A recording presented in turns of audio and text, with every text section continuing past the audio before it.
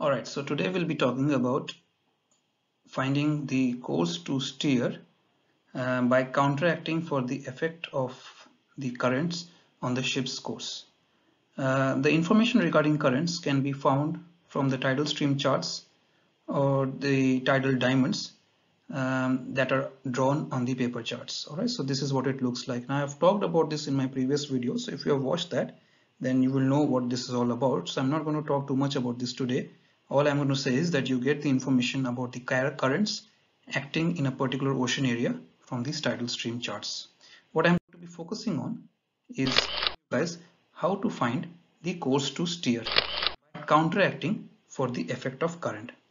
So let's take an example. The example is, say, if you know your vessel's fixed position, that is denoted by the cross here, and you know that you have to pass off say a lighthouse by a particular distance for safe navigation. So let's take the example here that you want to pass off the lighthouse by a distance of 3 nautical miles. All right, so what you do is, then you can take your ship's compass and you can draw a circle of radius 3 nautical miles by keeping the lighthouse in the center as you see on your screens. All right, so that big position circle, the black big position circle, then becomes a position circle, the radius of which is the distance of you want to pass of the lighthouse. So in this case, let's say it's a 3 nautical miles distance off. All right, so the pink line in this case is the course you want to be making good. You want to be making sure that that is the course that the vessel makes good by counteracting, after counteracting for the effect of current. All right, because if you think you are going to make good this course by steering on this ships on this pink line, it may not be possible because the effect of the current may push you off the intended course. So you have to counteract for the effect of current. Now how do we counteract for the effect of current? So we find out from the previously shown chart that what is the direction of the current and what is the rate of the current. So the rate of the current is the speed of the current for.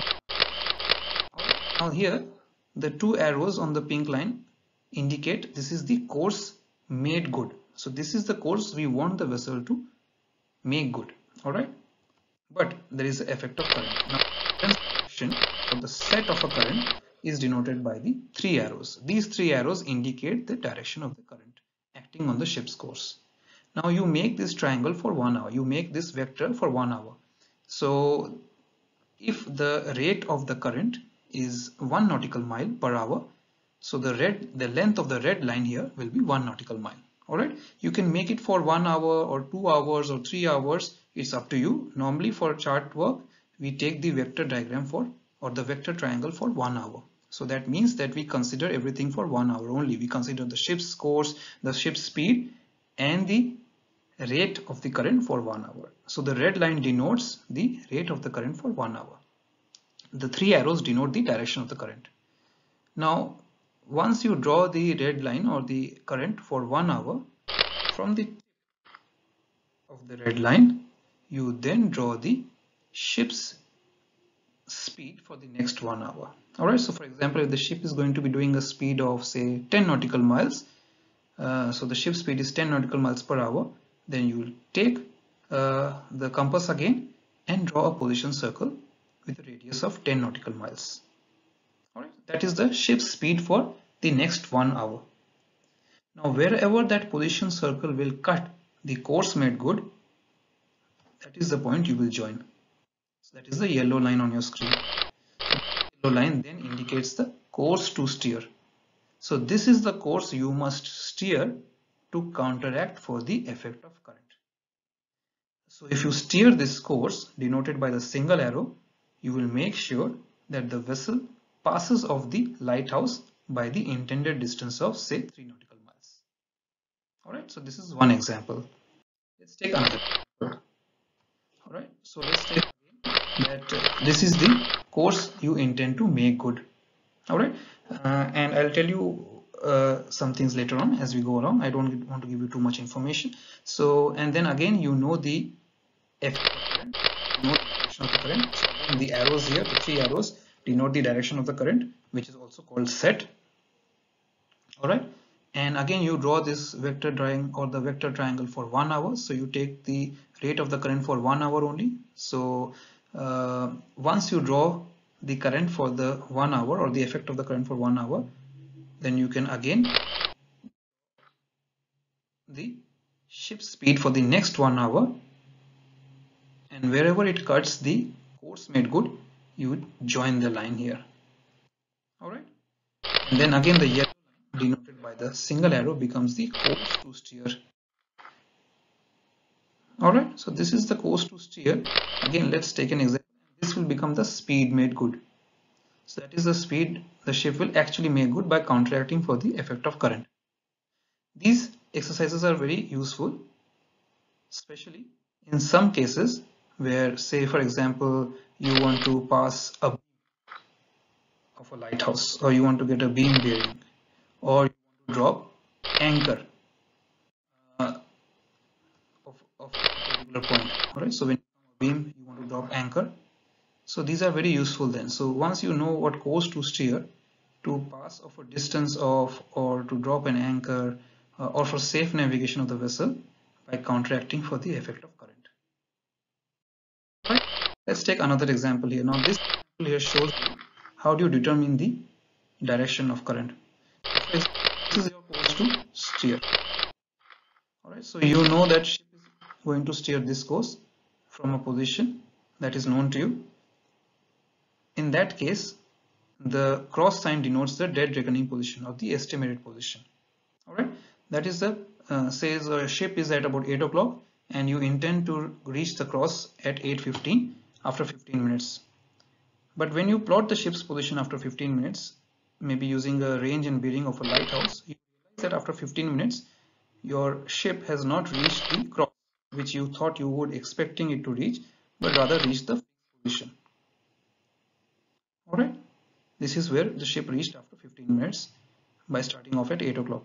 Alright, so what then you can do is you can estimate the DR position by the ship's course and speed for the next 15 minutes, say starting from 8 o'clock where you knew the position of the ship.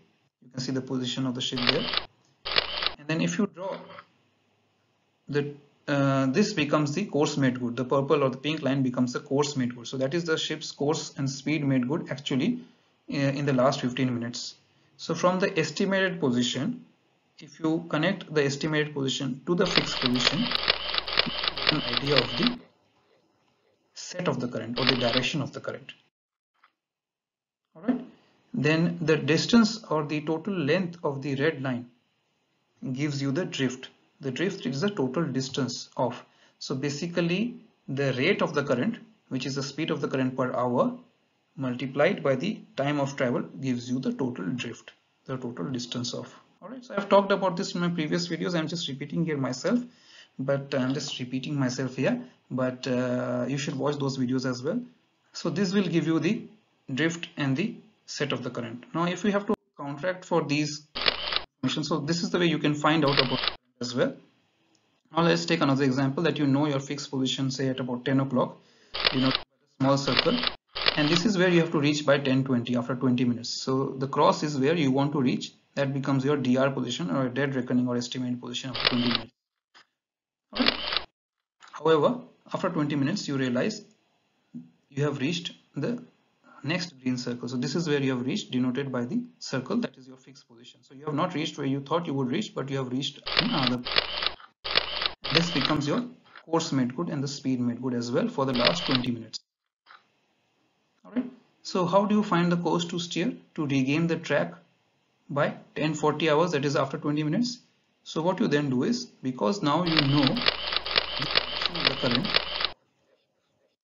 and the drift as well, you can apply this rate and drift to your position or your fixed position at 10:20 for this, so that by the time it's 10:40, in the next 20 minutes you can regain your course to steer. So if you had continued, you would reach somewhere else, right?